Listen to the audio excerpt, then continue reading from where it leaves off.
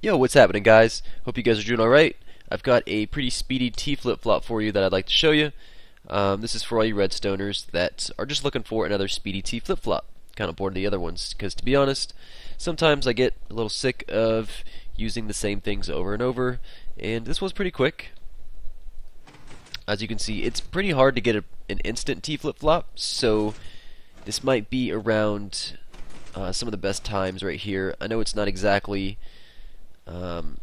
like I said, instant, but it does get the job done. So as you can see here, it works as this block is being pushed by this piston, which cuts off this circuit here, which sends a one-tick pulse to the sticky piston over on the right side, which this piston over here inadvertently will retract and grab the wool here, and well, as you can see, our power source is going to be the redstone torch below.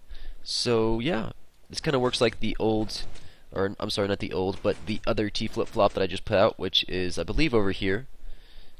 Yep. And if you want this T flip-flop design, I'll have it in the description below. But this is the one that uses the feature of the 1.3.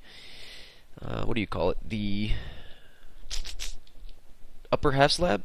Yeah, upper half slab properties where you can place redstone on it. So yeah, this is a brand new one right here.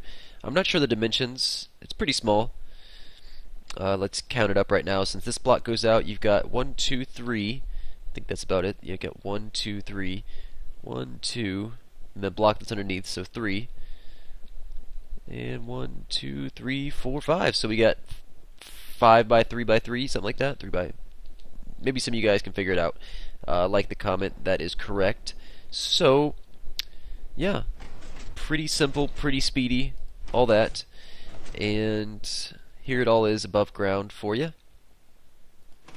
Works just the same. I kind of increased my field of view for you guys. I wanted to get a better look at it. So, if you guys can't tell how to build it, I'll circle around it a couple times. We'll go ahead and build one. Here we go. So, we'll destroy this, and we'll go ahead and build one. Okay, so it's pretty simple to build. The first thing we're going to do is dig a 2 by 3 trench like so, and our output will be right here. So go ahead and count up 2 blocks, and over 1, place your torch in there, and might as well go ahead and place your block, because our ultimate goal is to toggle the... ooh, got some lightning outside, sorry guys. Toggle the piston. So here we go. We'll put our input over here. Go ahead and place our redstone like so. We're going to have a repeater here, here, and here, all at a single tick.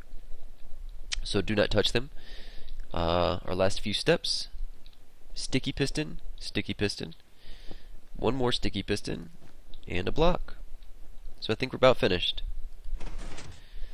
Alright, works like a charm.